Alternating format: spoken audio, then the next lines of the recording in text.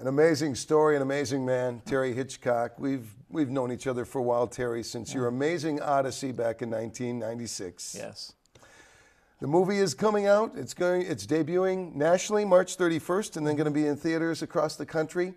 We have a trailer coming up momentarily, but just give us a brief understanding of how you and Billy Bob Thornton came together to tell your story, which will be released nationally here soon. Well, Billy Bob Thornton is the narrator of the documentary. It's called My Run. It's about my life, and in particular, my journey to Atlanta to the opening ceremonies. I ran the equivalent of a marathon a day for 75 consecutive days. Let's look at the trailer now, and we'll come back with more on Terry Hitchcock and his story and his movie.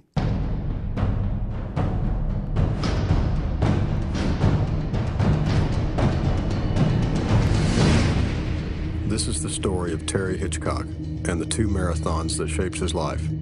The one he ran and the one he lived. The five of us was a very tight family. Fun, telling jokes. I got a call one day from Sue, and she said, would I mind coming home? She said, I just came back from the doctors. The doctor said I had breast cancer. When Sue died, I said to God, how come not me? But I think I had a lot to learn. I began to appreciate what single parents go through. Someone had to get out there and talk about what these kids need and what these families need. I said I want to do a marathon a day. Now into the unknown. You look at this guy, you do not think this is a marathon runner. Well, he's 56 years old, he's on high blood pressure medication. I don't think he's really ever run before. What did I get myself into? Numbing cold, stifling heat, uphill, downhill, day after day. His feet were just eaten up from the constant pounding he was taking. I started to feel real dizzy. Everything started getting red. I'm getting chest pains.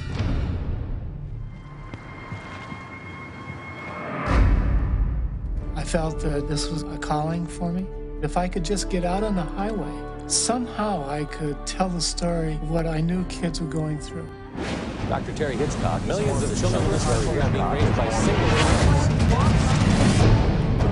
It was very cold. There are all kinds of side effects from not getting the recovery.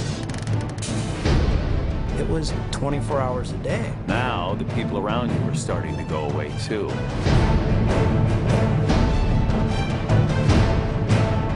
I do not want to lose my dad.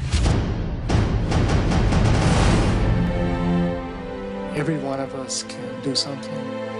Be a hero. Be somebody's hero.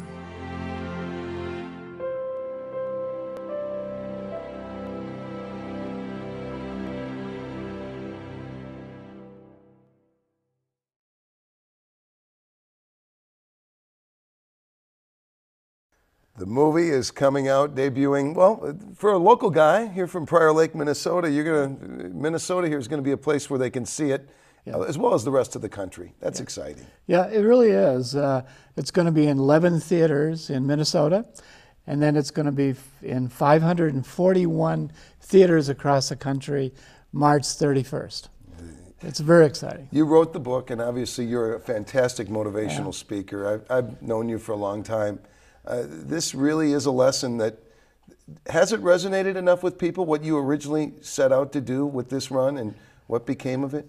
Well, that was in 1996, and now there's a few people that have run across America, but it was a person who never was a runner. I never really ran much more than maybe a couple 10Ks, and everybody said it was impossible, but I wanted to see if I could do it because I wanted to honor single parents and their kids, about 35 million people.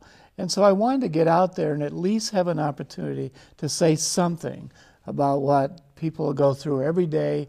And I wanted to show them that if I could do this, then we all could run our own daily marathons and really be successful in our lives. Since then, I know you've helped a lot of people with your message. And you're continuing to do that. Your book is available. We encourage people, if they'd like the book, A Father's Odyssey. I've read it. There's a lot of great testimonials in there from people in the Twin Cities here and the region. talk about the book and other places where they can find out more about what you are and what you're doing. Right. I think the best way to get the book is really to go on my website, because I sign all books. I put a personal letter with it, and it's really my way of giving back. I give a portion of the proceeds to breast cancer, to diabetes, and also to Asperger's.